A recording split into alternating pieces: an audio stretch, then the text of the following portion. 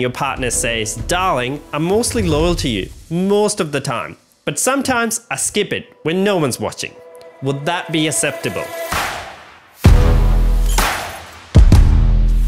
Perfect marriage between process and transformation. When consulting with an organization, we can often predict early on whether a transformation will succeed.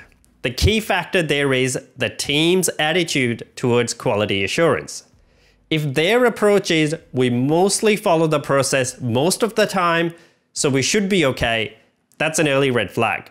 The problem is, if this attitude starts at the top with the management or even higher management, as it trickles down the hierarchy, the quality of product or service delivery continues to decline. Eventually, everyone abandons the new process, goes back to old habits, and declares that transformation wasn't possible. Here's an analogy that I share with my clients before introducing any transformational process. I ask them this: if you're in a relationship and your partner says, "Darling, I'm mostly loyal to you most of the time, but sometimes I skip it when no one's watching," would that be acceptable? Most likely, no. The same goes for the process. They should be followed consistently and accurately every time, all the time.